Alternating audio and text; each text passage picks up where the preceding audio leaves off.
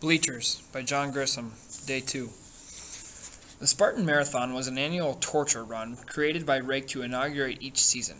It was held the first day of August practice, always at noon, for maximum heat. Every varsity hopeful reported to the track in gym shorts and running shoes, and when Rake blew his whistle, the laps began. The format was simple. You ran until you dropped. 12 laps were the minimum.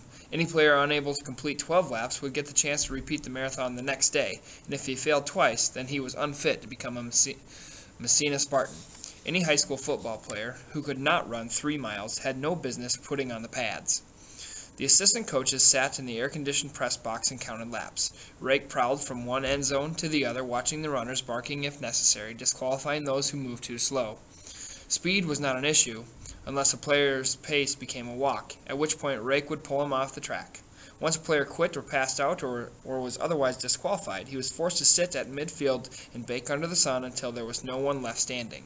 There were very few rules, one of which called for automatic ejection if a runner vomited on the track. Vomiting was allowed, and there was plenty of it, but once it was completed, somewhere off the track, the sick player was expected to rejoin the run.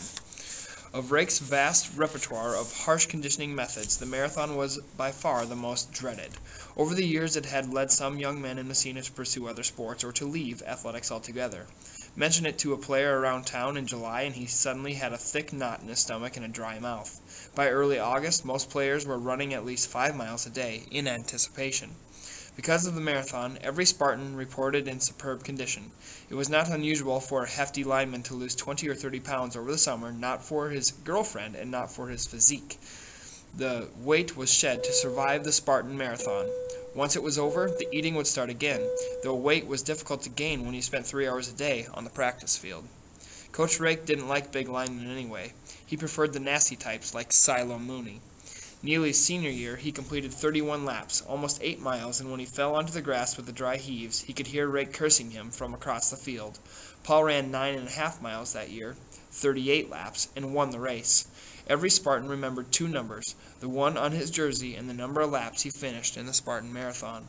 After the knee injury had abruptly reduced him to the status of being just another student at Tech, Neely was in a bar when a co-ed from Messina spotted him. "Heard the news from home?" she said. "What news?" Neely asked, not the least bit interested in news from his hometown. "Got a new record in the Spartan Marathon." "Oh, really?" "Yeah, 83 laps." Neely repeated what she'd said. Did the math then. "That's almost 21 miles." "Yep. Who did it?" "Some kid named Jagger." Only in Messina would the gossip include the latest stats from the August workouts. Randy Jagger was now climbing up the bleachers wearing his green game jersey with the number 5 in white with silver trim, tucked tightly into his jeans. He was small, very thin at the waist, no doubt a wide receiver with quick feet and an impressive time in the 40. He first recognized Paul, and as he drew closer, he saw Neely. He stopped 3 rows down and said, "Neely Crenshaw." "That's me," Neely said. They shook hands. Paul knew Jagger well because, as was established quickly in the conversation, Randy's family owned a shopping center north of town, and like everybody else in Messina, they banked with Paul. "Any word on Rake?" Jagger asked, settling onto the row behind and leaning forward between them. "Not much. He's still hanging on," Paul said gravely. "When did you finish?" Neely asked. 93. "And they fired him in?"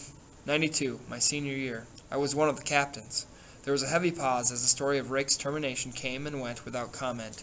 Neely had been drifting through Western Canada in a post-college funk that lasted almost 5 years and had missed the drama.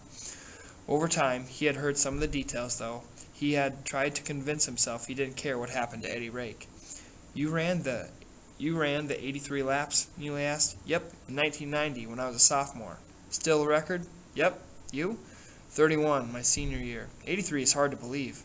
I got lucky. It was cloudy and cool." "How about the guy who came in second?" 45, I think. "Doesn't sound like luck to me. Did you play in college?" "No, I weighed 130 with pads on." "He was all-state for 2 years, Paul said, and still holds the record for return yardage. His mama just couldn't fatten him up." "I got a question," Neely said. "I ran 31 laps and collapsed in pain. Then Rake cussed me like a dog. What exactly did he say when you finished with 83? Paul grunted and grinned because he'd heard the story. Jagger shook his head and smiled. "Typical rake," he said. "When I finished, he walked by me and said in a loud voice, 'Thought you could do 100. Of course, this was for the benefit of the other players. Later in the locker room, he said very quietly that it was a gutsy performance. Two of the joggers left the track and walked up a few rows where they sat by themselves and stared at the field. They were in their early 50s, tanned and fit with expensive running shoes. "Guy on the right is Blankard Teague," Paul said, anxious to prove he knew everyone. "Our optometrist. On the left is John Couch, a lawyer. They played in the late 60s, during the streak." "So they never lost a game?" Jagger said. "That's right. In fact, the 68 team was never scored on. 12 games, 12 shutouts. Those two guys were there." "Awesome," Jagger said, truly in awe. "That was before we were born," Paul said. A scoreless season took a minute to digest. The optometrist and the lawyer were deep in conversation, no doubt replaying their glorious achievements during the streak. "The paper did a story on Rake a few years after he was fired," Paul said softly. "It ran all the usual stats, but also added that in 34 years he coached 714 players. That was the title of the story, Eddie Rake and the 700 Spartans." "I saw that," Jagger said. "I wonder how many will be at his funeral," Paul said. "Most of them." Silo's version of a beverage run included the gathering of 2 cases of beer and 2 other guys to help drink it. 3 men emerged from his pickup, with Silo leading the way, a box of Budweiser on his shoulder. 1 bottle was in his hand. "Oh boy," Paul said. "Who's the skinny guy?" Neely asked. "I think it's Hubcap." "Hubcap's not in jail?" "He comes and goes." "The other one is Amos Kelso," Jagger said. "He played with me." Amos was hauling the other case of beer, and as the 3 stomped up the bleachers, Silo invited Orley Short and his pal to join them for a drink. They did not hesitate. He yelled at Teague and Couch, and they too followed them up to row 30, where Neely and Paul and Randy Jagger were sitting. Once the introductions were made and the bottles were opened, Orley asked the group, "What's the latest on Rake?" "Just waiting," Paul said. "I stopped by this afternoon," Couch said gravely. "It's just a matter of time." Couch had an air of lawyerly importance that Neely immediately disliked. Teague, the optometrist, then provided a lengthy narrative about the latest advances of Rake's cancer. It was almost dark. The joggers were gone from the track. In the shadows, a tall, gawky man emerged from the clubhouse and slowly made his way to the metal poles supporting the scoreboard. "That's not Rabbit, is it?" Neely asked. "Of course it is," Paul said. "He'll never leave." "What's his title now?" "He doesn't need one." "He taught me history," Teague said. "And he taught me math," Couch said. Rabbit had taught for 11 years before someone discovered he'd never finished the 9th grade. He was fired in the ensuing scandal, but Rake intervened and got Rabbit reassigned as assistant athletic director. Such a title at Messina High School meant he did nothing but take orders from Rake. He drove the team bus, cleaned uniforms, maintained equipment, and most important, supplied Rake with all the gossip. The field lights were mounted on 4 poles, 2 on each side. Rabbit flipped a switch. The lights on the south end of the visitor side came on, 10 rows of 10 lights each. Long shadows fell across the field. "Been doing that for a week now," Paul said. "Rabbit leaves them on all night, his version of a vigil. When Rake dies, the lights go out." Rabbit lurched and wobbled back to the clubhouse, gone for the night. "Does he still live there?" Neely asked. "Yep. He's got a cot in the attic above the weight room. Calls himself a night watchman. He's crazy as heck." "He was a dang good math teacher," Couch said. "He's lucky he can still walk," Paul said, and everyone laughed. Rabbit had become partially crippled during a game in 1981 when, for reasons neither he nor anyone else would ever grasp, he had sprinted from the sideline onto the field into the path of one Lightning Lloyd, a fast and rugged running back who later played at Auburn, but who, on that night, was playing for Greene County, and playing quite brilliantly. With the score tied late in the 3rd quarter, Lloyd broke free for what appeared to be a long touchdown run. Both teams were undefeated. The game was tense, and evidently Rabbit snapped under the pressure. To the horror and delight of 10,000 Messina faithful, Rabbit flung his bony and brittle body into the arena, and somewhere around the 35-yard line he collided with Lightning. The collision, while near fatal for Rabbit, who at the time was at least 40 years old, had little impact on Lloyd and a bug on the windshield. Rabbit was wearing khakis, a green Messina sweatshirt, a green cap that shot skyward and came to rest 10 yards away, and a pair of pointed-toe cowboy boots, the left one of which was jolted free and spun loose while Rabbit was airborne. People sitting 30 rows up swore they heard Rabbit's bones break. If Lightning had continued his sprint, the controversy would have been lessened considerably, but the poor kid was so shocked that he glanced over his shoulder to see who and what he had just run over, and in doing so lost his balance. It took 15 yards for him to complete his fall, and when he came to rest somewhere around the 20-yard line, the field was covered with yellow flags. While the trainers huddled over Rabbit and debated whether to call for an ambulance or a minister, the officials quickly awarded the touchdown to Greene County, a decision that Rake argued with for a moment, then conceded. Rake was as shocked as anyone, and he was also concerned about Rabbit, who hadn't moved a muscle since hitting the ground. It took 20 minutes to gather Rabbit up and place him gently on the stretcher and shove him into an ambulance. As it drove away, 10,000 Messina fans stood and applauded with respect. The folks from Greene County, uncertain as to whether they should applaud or boo, just sat quietly and tried to digest what they had seen. They had their touchdown, but the poor idiot appeared to be dead. Rake, always the master motivator, used the delay to incite his troops. "Rabbit's hitting harder than you clowns," he growled at his defense. "Let's kick some butt and take the game ball to Rabbit." Messina scored 3 touchdowns in the fourth quarter and won easily. Rabbit survived, too. His collarbone was broken, and 3 lower vertebrae were cracked. His concussion was not severe, and those who knew him well claimed they noticed no additional brain damage. Needless to say, Rabbit became a local hero. At the annual football banquet thereafter, Rake awarded a Rabbit trophy for the hit of the year. The lights grew brighter as dusk came to an end. Their eyes refocused in the semi-lit darkness of Rake Field. Another smaller group of old Spartans had materialized at the far end of the bleachers. Their voices were barely audible. Silo opened another bottle and drained half of it. "When was the last time you saw Rake?" Blanchard Teague asked Neely. "A couple of days after my first surgery," Neely said, and everyone was still. He was telling a story that had never been told before in Messina. "I was in the hospital. 1 surgery down, 3 to go." "It was a cheap shot," Couch mumbled as if Neely needed to be reassured. Dang sure was," said Amos Kelso. Neely could see them, huddled in the coffee shops on Main Street. Long, sad faces, low, grave voices as they replayed the late hit that instantly ruined the career of their All-American.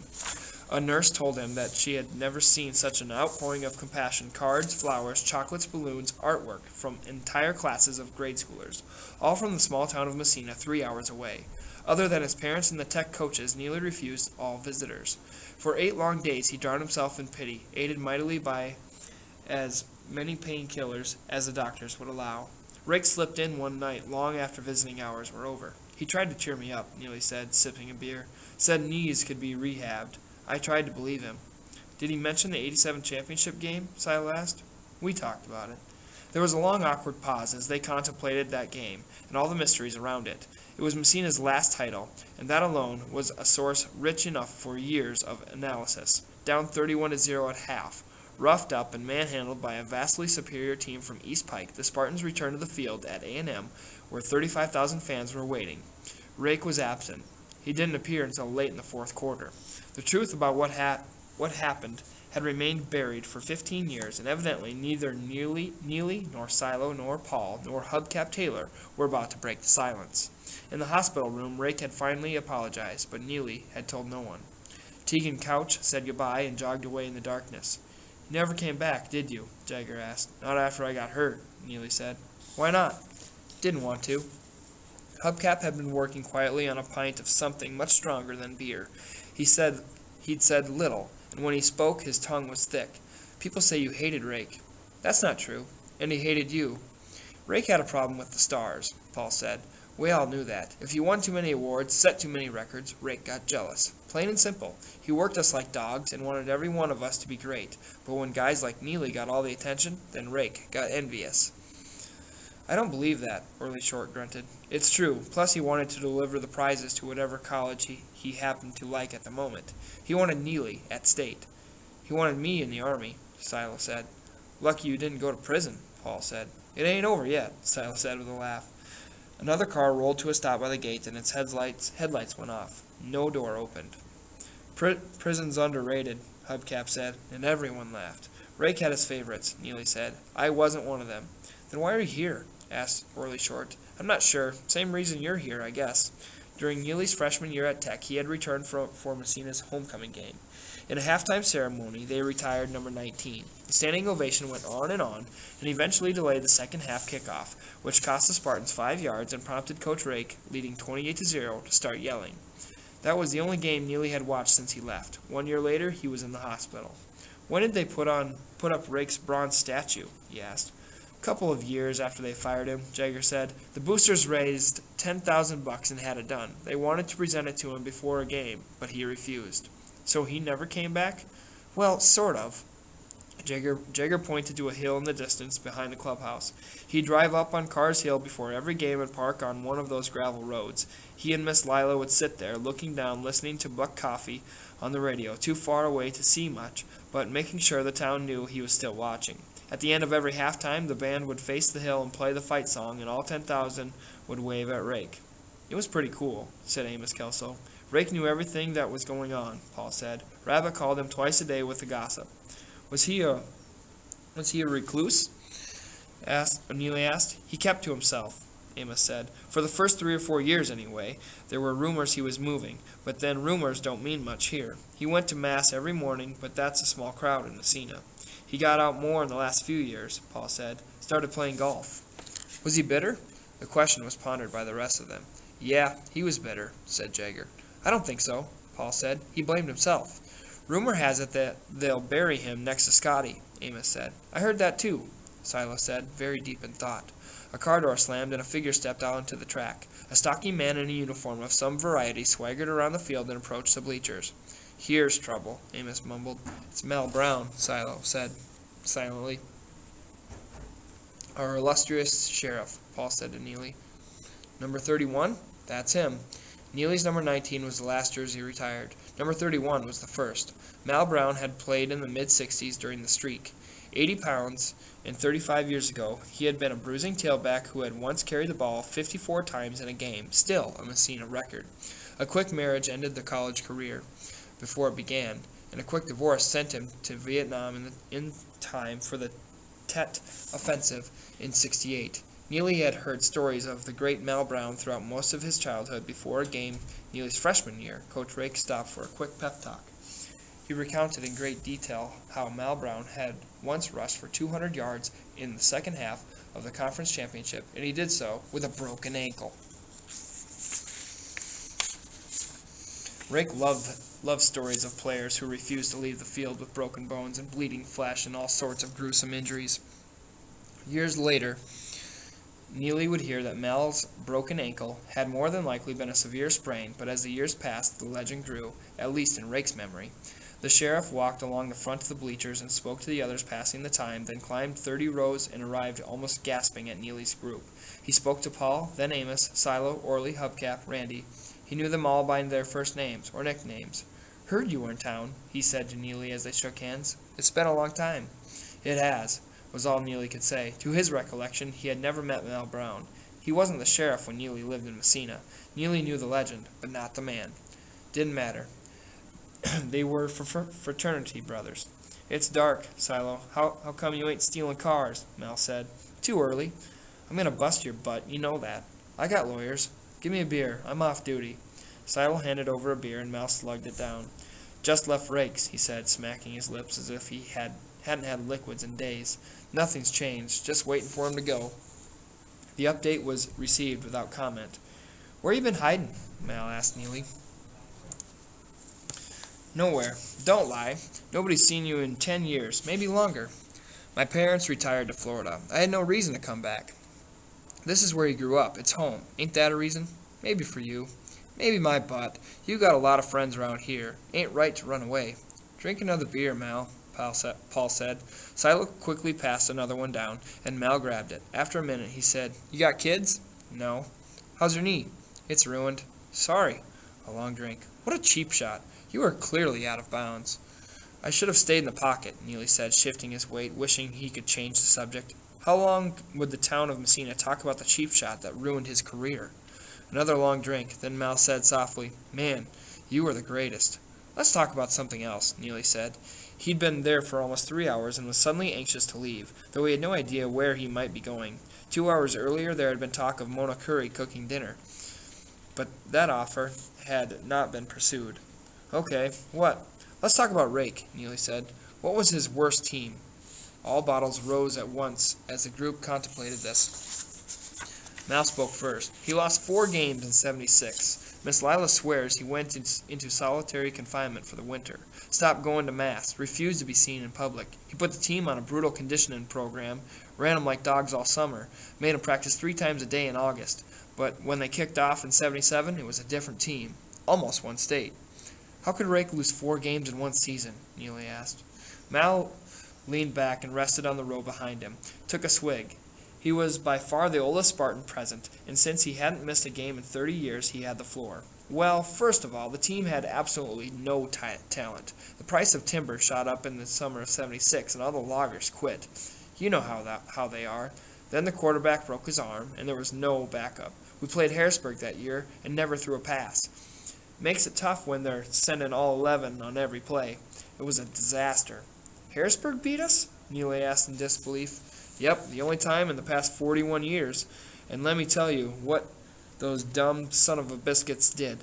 They're leading late in the game. Big score, something like 36-0. The worst night in the history of Massena football. So they figure they've turned the corner in their sad little rivalry with us, and they decided to run up the score. With a couple of minutes to go, they throw a reverse pass on 3rd and short. Another touchdown. They're real excited, you know. They're sticking it to Massena Spartans. Rake kept his cool, wrote it down somewhere in blood, and went looking for loggers. Next year, we're playing Harrisburg here. Huge crowd, angry crowd. We score 7 touchdowns in the first half. I remember that game, Paul said. I was in the 1st grade. 48-0. 47, Mal said proudly. We scored 4 times in the 3rd quarter, and Rake kept passing. He couldn't sub because he had no bench, but he kept the ball in the air. The final? Neely asked. 94-0. Still a Massena record. The only time I've ever known Eddie Rake to run up a score. The other group on the north end erupted in laughter as someone finished the story. No doubt about Rake or some long-ago game. Silo had become very quiet in the presence of the law, and when the moment was right, he said, "Well, I need to be going. Call me, Curry, if you hear something about Rake." "I will." "See y'all tomorrow," Silo said, standing, stretching, reaching for one last bottle. "I need a ride," Hubcap said. "It's that time of the night, huh, Silo?" Mal said. "Time for all good thieves to ease out of the gutter." "I'm laying off for a few days," Silo said, "in honor of Coach Rake." "How touching. I'll send the night shift boys home then, since you're closing shop." "You do that, Mal." Silo, Hubcap, and Amos Kelso lumbered down the bleachers, the metal steps rattling as they descended. "He'll be in prison within 12 months, Mal said as they watched them walk along the track behind the end zone. "Make sure your bank is clean, Curry." "Don't worry." Neely had heard enough. He stood and said, "I'll be running along too." "I thought you were coming to dinner," Paul said. "I'm not hungry now. How about tomorrow night?" "Mona will be disappointed. Tell her to save the leftovers." "Good night, Mal. Randy, I'm sure I'll see you soon." The knee was stiff, and as Neely crept down the steps, he tried mightily to do so without a limp, without a hint that he was anything less than what they remembered. On the track behind the Spartan bench, he turned too quickly, and the knee almost collapsed. It buckled, then wavered as tiny sharp pains hit in a dozen different spots. Because it happened so often, he knew how to lift it just so and quickly shift all weight to his right leg, and to keep walking as if everything was normal. Wednesday. In the window of every shop and store around the Massena Square, there was a large green football schedule as if the customers and the townsfolk needed help in remembering that the Spartans played every Friday night. And on every lamp post in the front of the shops and stores, there were green and white banners that went up in late August and came down when the season was over. Neely remembered the banners from the days when he rode his bike along the walkways. Nothing had changed. The large green schedules were the same every year, the games in bold print, outlined by the smiling faces of the seniors along the bottom, small ads of all the local sponsors, which included every single business in Massena. No one was left off the schedule. As he entered Renfro's Cafe, one step behind Paul, Neely took a deep breath and told himself to smile, to be polite. These folks, after all, once adored him. The thick smell of things frying hit him at the door, then the sound of pots rattling in the distance. The smells and sounds had not changed from the time his father brought him to Renfro's for hot chocolate on Saturday mornings, where the locals relived and replayed the latest Spartans' victory. During the season, each football player could eat once a week at Renfro's at no charge, a simple and generous gesture that had been sorely tested shortly after the school was integrated. Would Renfro's allow black players the same privilege? Danged right, came the word from Eddie Rake, and the cafe became one of the first in the state to voluntarily integrate itself. Paul spoke to most of the men huddled over their coffee, but he kept moving toward a booth by the window. Neely nodded and tried to avoid eye contact. By the time they slid into their seats, the secret was out. Neely Crenshaw was indeed back in town. The walls were covered with old football schedules, framed newspaper stories, pennants, autographed jerseys, and hundreds of photos. Team photos lined in neat chronological order above the counter, action shots lifted from the local paper, and large black and whites of the greatest of Spartans. Neely's was above the cash register, a photo of him as a senior, posing with a football cocked and ready to fire. No helmet, no smile, all business and attitude and ego. Long, untamed hair, 3 days' worth of stubble and peach fuzz. Eyes looking somewhere in the distance, no doubt dreaming of future glory. "You were so cute back then," Paul said. "Seems like yesterday. It seems like a dream." In the center of the longest wall there was a shrine to Eddie Rake, a large color photo of him standing near the goalpost, and under it the record: 418 wins, 62 losses, 13 state titles. According to the pre-dawn gossip, Rake was still clinging to life, and the town was still clinging to him. The chatter was subdued, no laughter, no jokes, no windy stories of fishing triumphs, none of the usual spats over politics. A tiny waitress in a green and white outfit brought them coffee and took their orders. She knew Paul, but did not recognize the guy with him. "Is Maggie still around?" Neely asked. "Nursing home," Paul said. Maggie Renfro had been serving scalded coffee and oily eggs for decades. She had also dealt relentlessly in all areas of gossip and rumor surrounding the Spartan football team. Because she had given free meals to the players, she had managed to do what everyone else in Messina tried to do, wiggle in a little closer to the boys and their coach. A gentleman approached and nodded awkwardly at Neely. "Just wanted to say hello," he said, easing out his right hand. "Good to see you again after all this time. You were something." Neely shook his hand and said, "Thanks." The handshake was brief. Neely broke eye contact. The gentleman took the hint and withdrew. No one followed him. There were quick glances and awkward stares, but the others seemed content to brood over the coffee and ignore him. After all, he had ignored them for the past 15 years.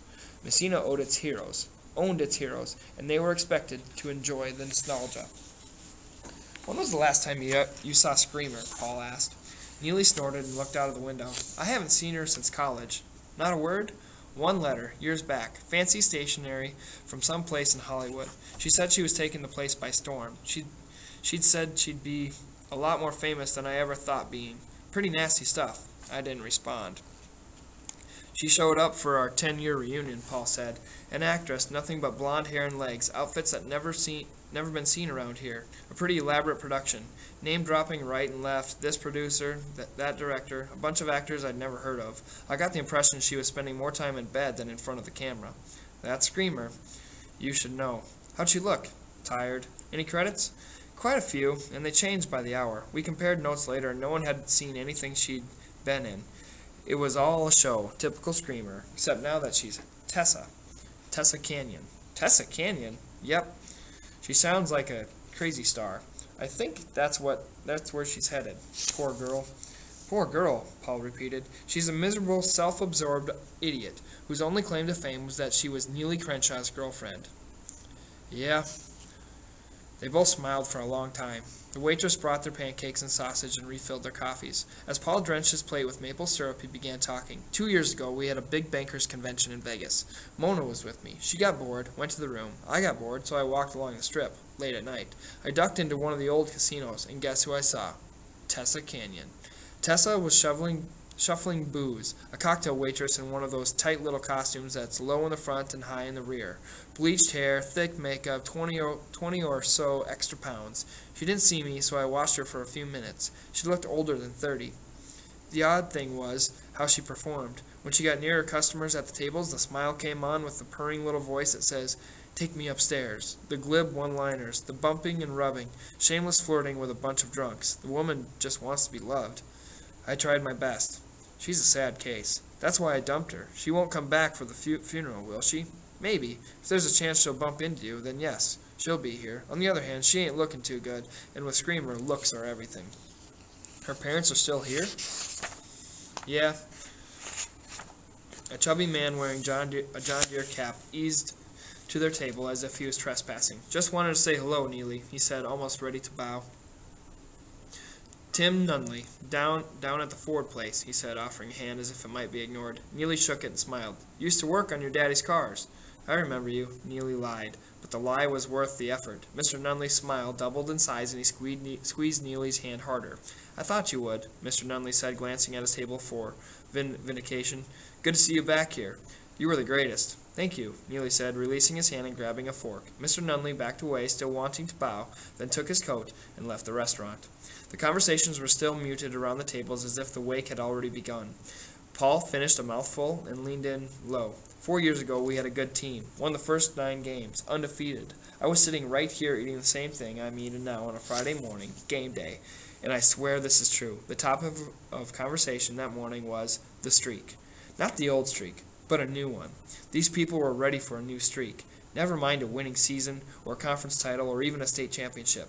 They're all peanuts. This town wants 80, 90, maybe 100 wins in a row. Neely looked around quickly, then returned to his breakfast. I never understood it, he said. These are nice folks. Mechanics, truck drivers, insurance salesmen, builders, maybe a lawyer, maybe a banker. Solid small-town citizens, but not exactly earth-shakers. I mean, nobody here is making $1 million, but they're entitled to a state championship every year? Right? Right. I don't get it. Bragging rights. What else can they brag about? No wonder they worship Rake. He put the town on the map. Take a bite, Paul said. A man with a dirty apron approaching, holding a manila file, introduced himself as Maggie Renfro's brother, now the chef, and he opened the file. Inside was a framed 8x10 color photo of Neely at Tech. Maggie always wanted you to sign this, he said. It was a splendid picture of Neely in action, crouching behind the center, calling a play, ready for the snap, sizing up the defense. A purple helmet was visible in the right lower corner, and Neely realized the opponent was A&M. The photo, one he'd never seen before, was taken minutes before he was injured. Sure, he said, taking a black marker from the chef. He signed his name across the top, and for a long moment looked into the eyes of a young, fearless quarterback, a star biding his time in college while the NFL waited. He could hear the Tech crowd that day, 75,000 strong and desperate for a victory, proud of their undefeated team, thrilled that they, for the first time in many years, had bona fide All-American at quarterback. Suddenly, he longed for those days. Nice photo, he managed to say, handing it back to the chef, who took it and immediately hung it on a nail under the larger photo of Neely. Let's get out of here, Neely said, wiping his mouth. He placed some cash on the table, and they began a quick exit. He nodded, smiled politely at the regulars, and managed to make an escape without being stopped. Why are you so nervous around these folks? Paul asked when they were outside. I don't want to talk about football, okay? I don't want to hear how great I was. They drove the quiet streets around the square, passing the church where Neely was baptized, and the church where Paul was married, and the handsome split level on 10th Street, where Neely lived from age 8 until he left for Tech. His parents had sold it to a certified Yankee, who'd been brought down to manage the paper mill west of town. They passed Rake's house slowly, as if they might hear the latest just by driving down the street. The driveway was crowded with cars, most with out-of-state license plates, Rake's family and close friends, they figured. They passed the park where they'd played Little League and baseball and Pop Warner football, and they remembered stories. One that was now a legend in Messina was, of course, about Rake. Neely, Paul, and a handful of their buddies were playing a rowdy game of sandlot football when they noticed a man standing in the distance near the backstop of the baseball field, watching them closely when they finished. He ventured over and introduced himself as Coach Eddie Rake. The boys were speechless. You have a nice arm, he said to Neely, who could say nothing in response. I like your feet, too. All the boys looked at Neely's feet. Is your mother as tall as your father? Coach Rake asked. Almost, Neely managed to say. Good. You'll make a great Spartan quarterback. Rake smiled at the boys, then walked away. Neely was 11 years old at the time. They stopped at the cemetery.